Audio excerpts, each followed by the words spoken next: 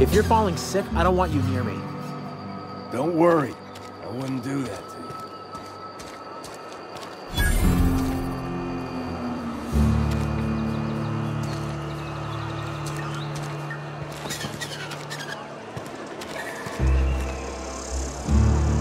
I've got some time.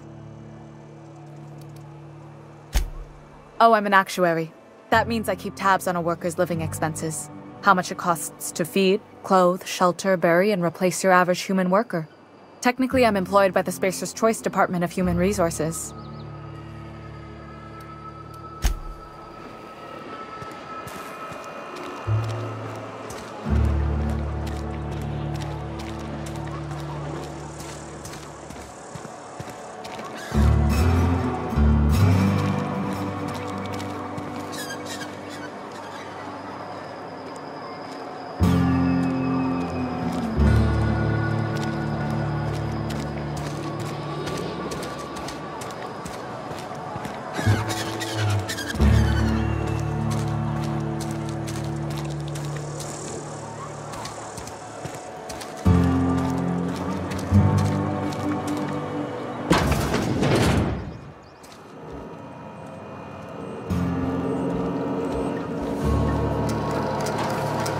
Hey, mister, can we talk? Sorry. Let's talk when you're free. Sorry. You just want to get out of here. And you likely don't want to tag along like me. It's just, Mr. Thompson has his own view on matters, on account of it's his job and what all, but that's not the only side of the tale.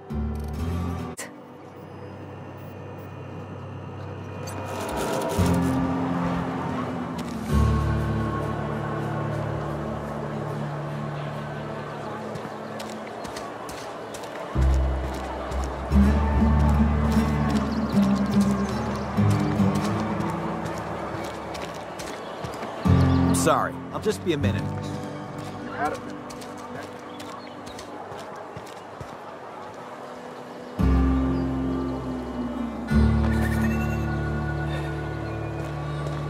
I've always felt weird in here. It's too clean. Yes, what is it?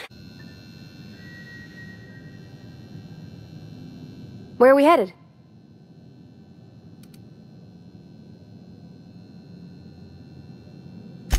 That's on account of how I never met her. I don't rightly know. She was in another division of the Spacer's Choice family. She worked in the Vale a few months, sorting the cannery computers. Her contract said any kids she had, expected or not, belonged to her office from the time of conception. So when I was born, I got sent here.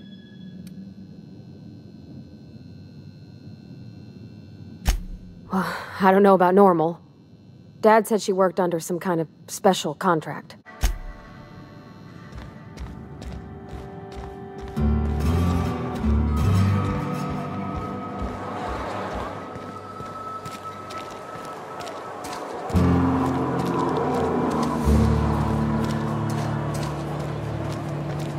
Where are we headed?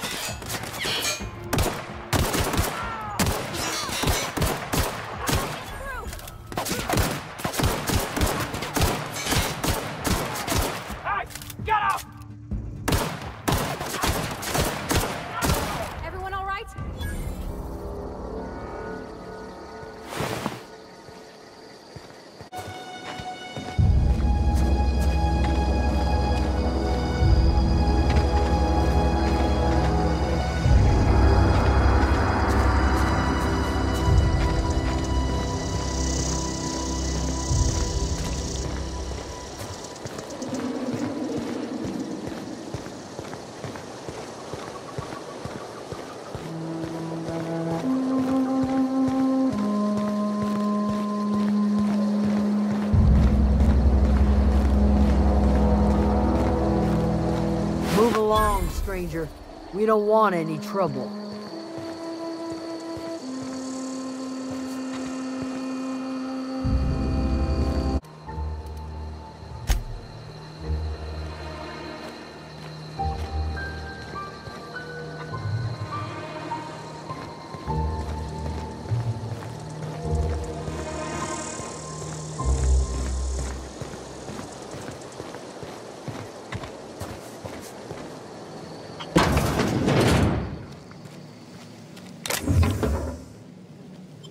Oh gosh, it's so pretty.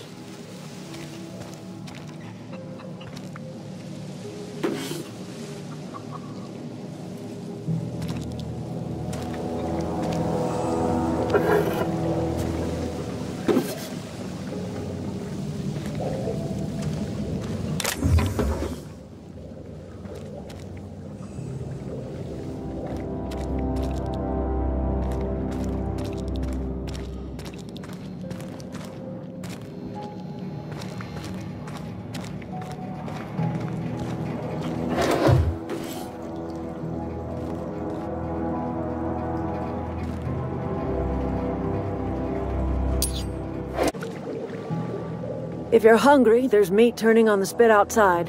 If you're bearing illness, find a place to lay your head down and I'll fetch you a poultice. Whatever your troubles with Edgewater, leave them at the gates and be welcomed here. Any questions, dear?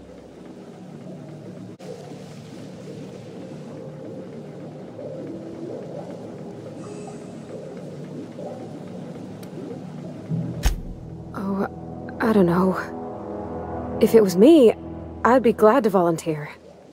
Keeping others alive, that'd be a beautiful gift to leave. But none of the folk you used had a say. You didn't ask, ma'am. And what about my dad? I talk to his grave every Saturday. Is he even there? Robert is just where you left him, dear. He died too long ago. By now, he's naught but a skeleton.